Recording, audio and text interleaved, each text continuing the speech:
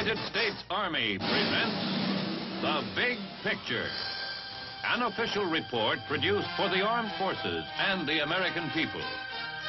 Now, to show you part of the big picture, here is Sergeant Stuart Queen.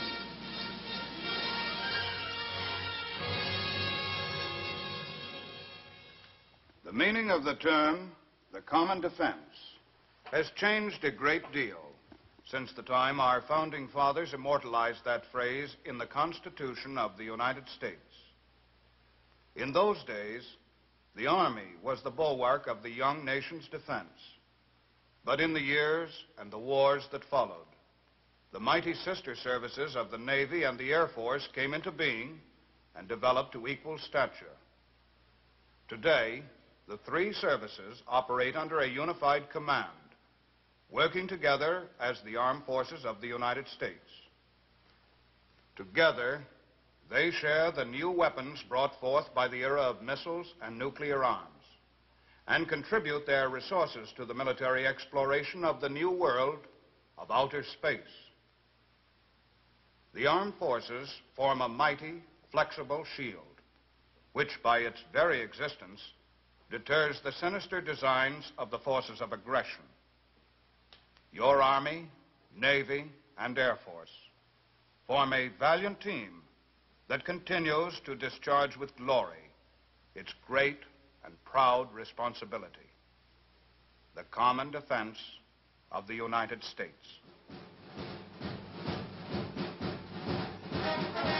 This is a report on the nation's defense effort for the year 1958. It is not only about the armed forces, it is by the armed forces and for the armed forces. It is a report of deeds, not words, of performances, not promises.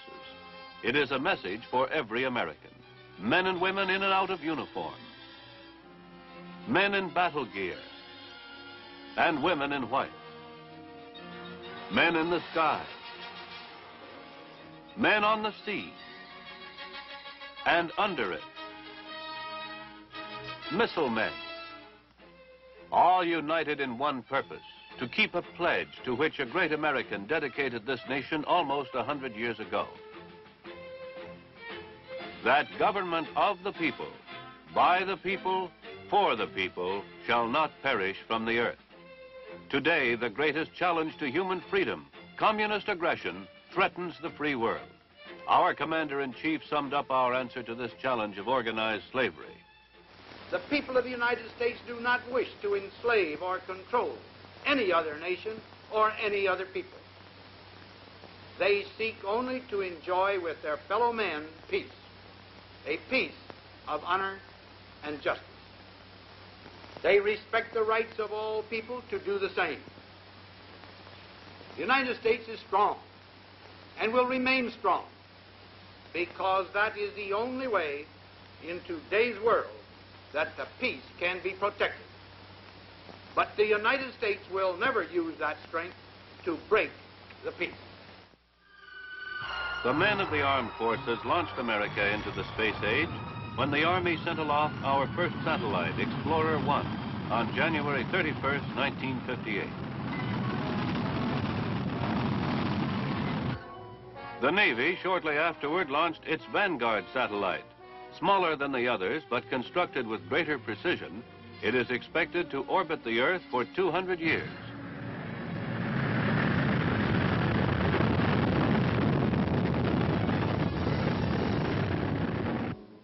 In October 1958, the Air Force fired its first probe into outer space with a heavily instrumented rocket named the Pioneer. It was catapulted 71,300 miles. Then in December, a huge Atlas ICBM was thrust into orbit as a satellite.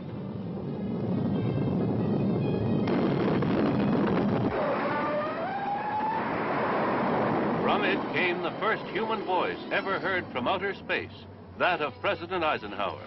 This is the President of the United States speaking. Through the marvels of scientific advance, my voice is coming to you from a satellite circling in outer space. Through this unique means, I convey to you and to all mankind a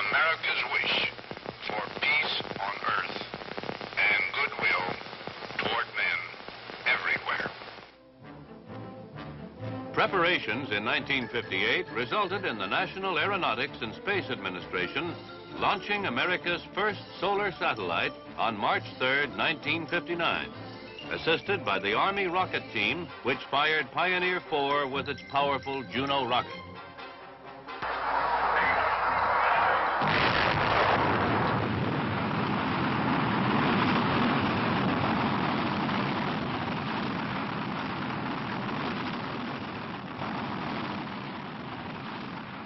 Dr. Herbert York directs research and engineering for all services. Here is part of the Army's team under Major General J.B. Medeiros, seeking the answers to tomorrow's military needs. On the team is a man whose name has become a household word, Dr. Werner von Braun. As chairman of the Ballistic Missile Committee, Mr. William M. Holliday is the man who coordinates and accelerates high-priority projects. In the ICBM field, Air Force General Bernard Schriever explains the method used to speed up development of intercontinental missiles. Now, in the normal development, production, and operational cycle, we usually take steps in series. By that I mean we carry out a study program, and then a development and test program, and then we go into mass production before we finally introduce these weapons into the operational inventory. As a result, there is a long time period between the initiation of the development program until we get a new weapon system into the operational forces. We have attempted in the ballistic missile program to greatly reduce this time period. We have done this by what we call a management philosophy of concurrency. By this I mean that we at the same time are carrying out study, development, test, production, and operational actions. By this management concept of concurrency, we believe we can greatly compress the time from the initiation of our development program until we get our first units into the operational inventory. Not far behind unmanned missiles in the advance into space are manned vehicles, such as the F-104 Starfighter, piloted by Major Howard C. Johnson, who swept upward to a new altitude record of 91,249 feet. Major David Simon, who soared even higher in a balloon, over 100,000 feet, taking meteorological observations and collecting data on cosmic rays and other radiation phenomena, because the conquest of space must be preceded by the conquest of knowledge about space.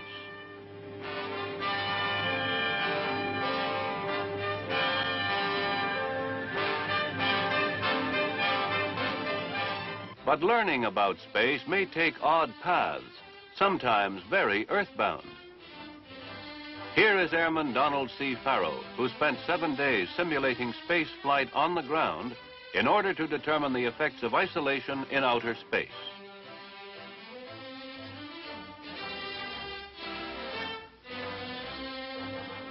The vast areas of the faraway corners of Earth offered still another challenge successfully met. Throughout the world, men of the Army and Navy, as well as the Air Force, were quietly carrying out hazardous missions to add to mankind's knowledge of nature, part of the International Geophysical Year. The Navy's Operation Deep Freeze successfully maintained many scientific bases in Antarctica, including one at the South Pole. If our defense frontiers stretch into outer space, they reach into the caverns of the seas as well. For our Navy, the year was truly one of extraordinary achievement. The fictional submarine Nautilus of Jules Verne's great romantic adventure, 20,000 Leagues Under the Sea, was eclipsed by its namesake in reality. The first of our nuclear-powered subs made a historic passage across the North Pole by cruising under the Arctic ice.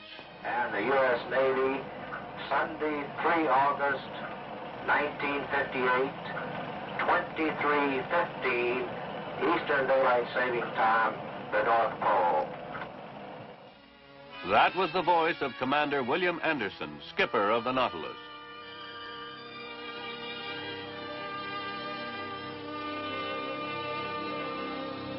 And to prove that this feat was not just a freak of good luck, the atomic submarine Skate repeated the journey shortly afterward. It circled the North Pole twice before it went on and surfaced in several ice-free spots.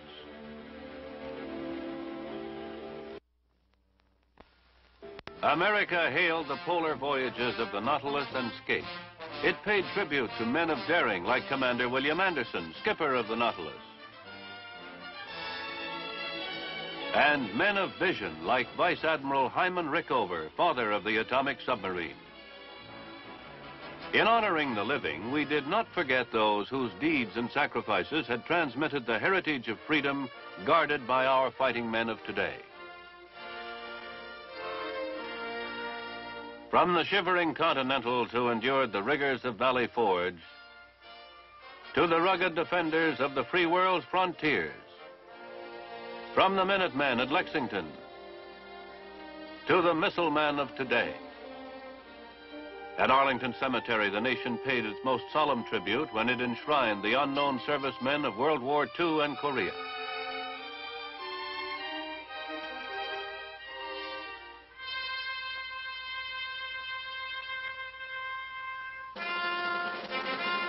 The same bugle that sounded a solemn tribute to our war dead sounded the alarm when a crisis at Lebanon in the Middle East called for swift action.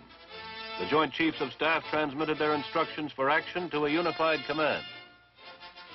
First, Marines streamed ashore at Lebanon. Then the Air Force airlifted Army paratroopers to the troubled spot.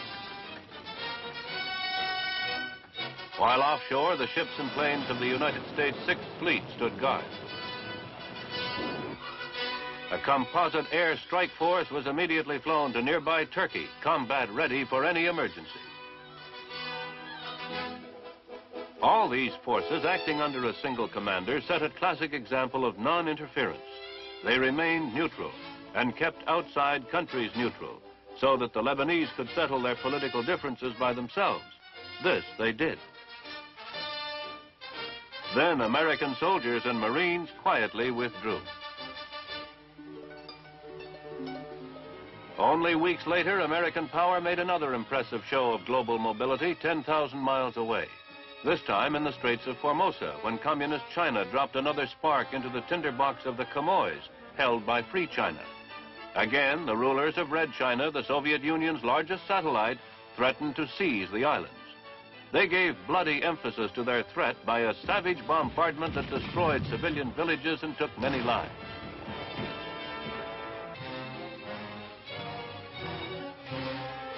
Helpless refugees were evacuated to Formosa as the Reds stepped up their shelling. Another great American fighting machine, the Seventh Fleet, gave safe convoy to nationalist supply ships by steaming to within 3 miles of Quemoy's shores. The blockade was successfully broken, and the invasion threat temporarily ended. Meanwhile, the United States Army strengthened the defenses of Free China by the addition of Nike Hercules missile batteries on Formosa. In the skies overhead, American-built jet fighters flown by American-trained Chinese pilots riddled enemy MiGs with American Sidewinder missiles, which performed as well in battle as in this demonstration.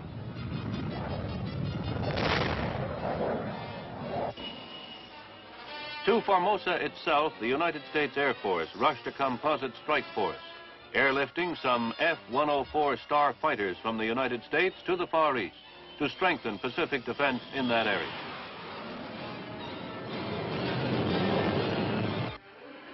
To these trouble spots came Secretary of Defense McElroy for a first-hand inspection. He visited the Seventh Fleet, keeping a watchful eye on the Formosan situation.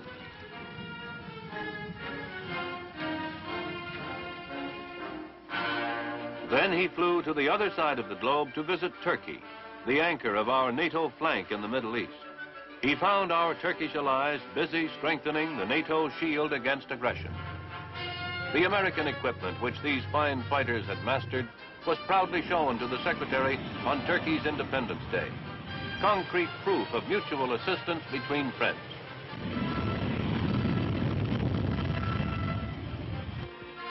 The crises in the Middle and Far East gave impetus to Secretary McElroy and his Pentagon Advisory Group in their task of reorganizing the Defense Department in order to streamline the chain of command. Formerly, the Secretary and the Joint Chiefs issued orders to commands in the field through the departments of the Army, Navy, and Air Force.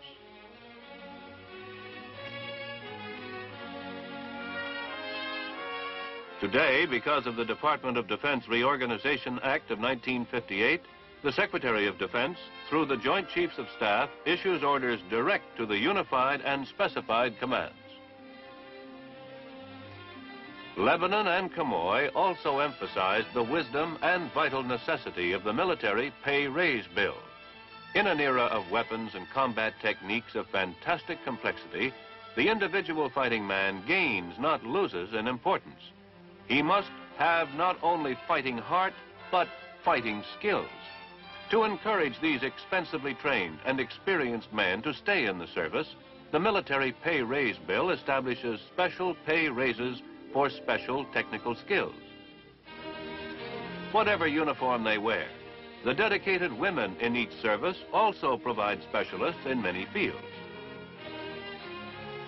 While we must train our specialists and develop our weapons for meeting every threat, we must also soberly weigh the cost. In the words of our president, we must guard against feverish building of vast armaments to meet glibly predicted moments of so-called maximum peril. The threat we face is not sporadic or dated. It is continuous. Let us take a look at what a year of modernization has accomplished for our arms. In our Army, the already formidable firepower of the infantryman is being increased as production starts on the new M60 machine gun.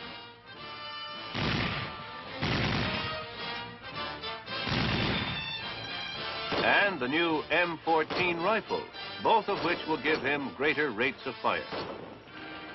The pentomic reorganization of the infantry and airborne divisions into 5 battle groups has been completed. This new organization has improved the striking power, mobility, and flexibility of these divisions.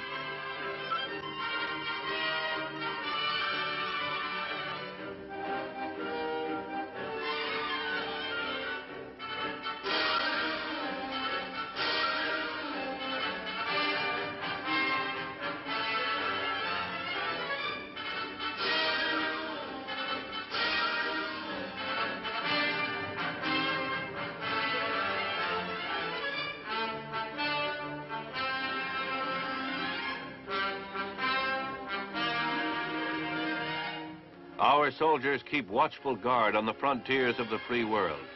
They know why they are there.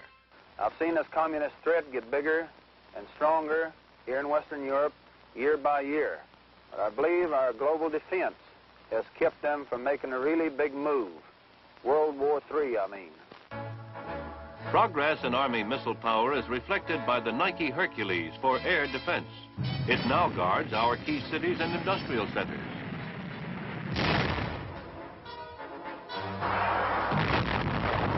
New solid fuel missiles like the Sergeant are rapidly being developed to operational status, capable of an atomic punch. They will be smaller, lighter, and more mobile than their predecessors. The Army Jupiter, shown here firing at Cape Canaveral, is an inter-service missile. It will be manned by Air Force crews when deployed. The Air Force Thor has been deployed in England. British crews are being trained to man these intermediate-range ballistic missiles. Operational crews are in training for the Bulwark, the Air Force's long-range anti-aircraft missile for area defense.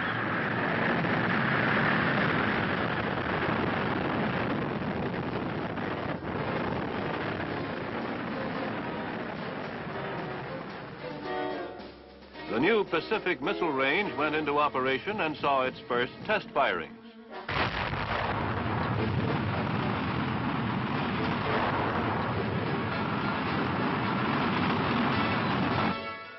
The first ICBM squadron, manned with Atlas, is now in training at Vandenberg Air Force Base in California.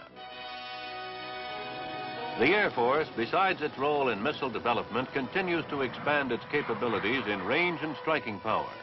An example is the non-stop flight of a strategic air command jet tanker from Tokyo to the Azores without refueling, a distance of over 10,000 miles. The F-104 made its appearance, the world's fastest and highest flying jet fighter. Preparations moved along on the first trial flight of the X-15, the experimental plane that is expected to carry its pilot farther into space than any human has yet flown. Today's Navy emphasizes sea power plus science as it drives ahead on the seas, in the skies above, and the waters beneath. 1958 saw the launching of the world's largest submarine, the atomic-powered Triton, and the fastest, the Skipjack, and 28 more either building or authorized. Nuclear power is being extended to our surface fleet. The new USS Enterprise is now under construction, first aircraft carrier with nuclear propulsion. In the missile field, design and development are going forward rapidly to mate the solid fuel intermediate range Polaris to the atomic submarine so it can be launched from the depths of the sea. In the past year, component parts were tested. The Marine Corps, constantly improving its assault tactics, has increased its firepower and mobility through new weapons like the Ontos.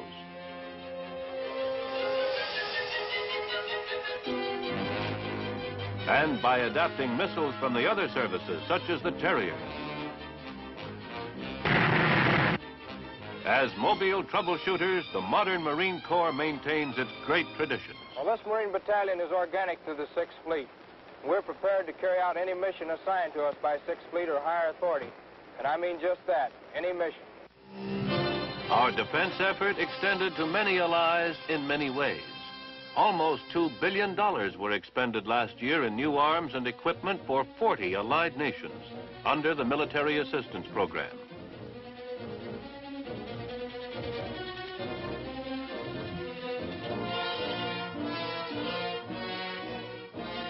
About 85% of this sum was spent right here in the United States, and every dollar of American aid has been matched by $5 or more by our overseas partners getting such assistance. In addition, NATO allies like West Germany form a self-defense shield with American aid. Our armed forces are not only military allies, they are good neighbors and friends. The faces of little children in many lands tell the tale of our unofficial aid abroad.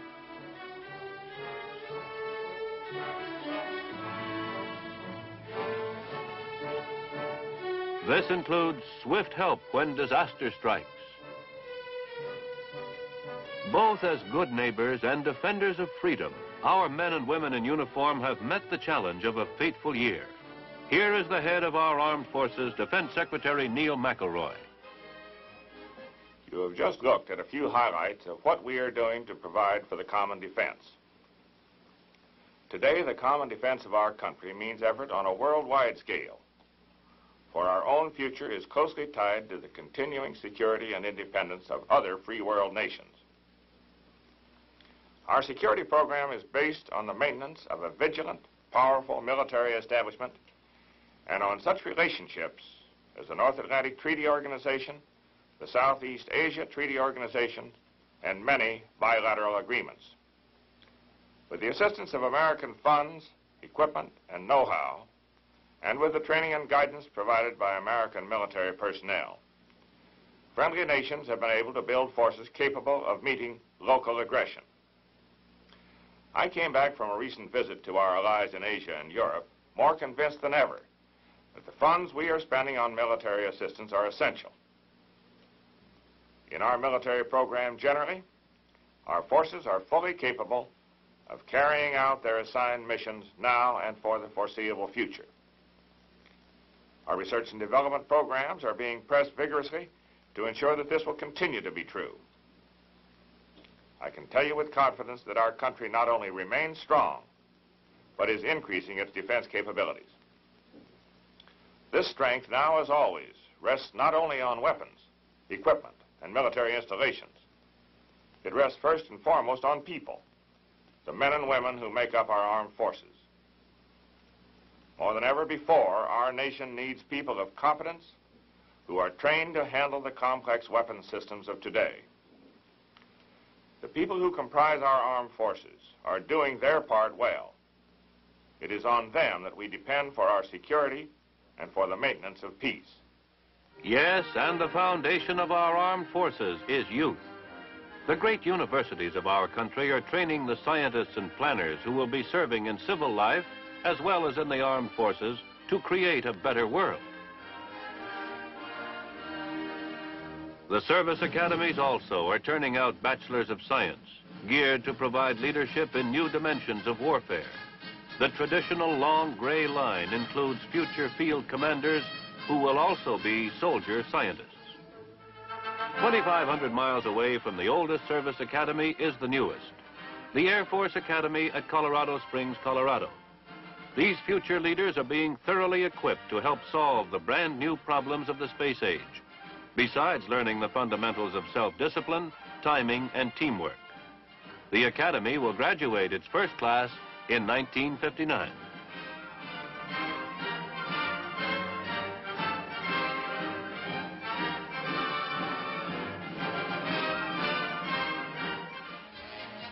At Annapolis, Maryland, the Naval Academy combines tradition with the expanding horizons of the future.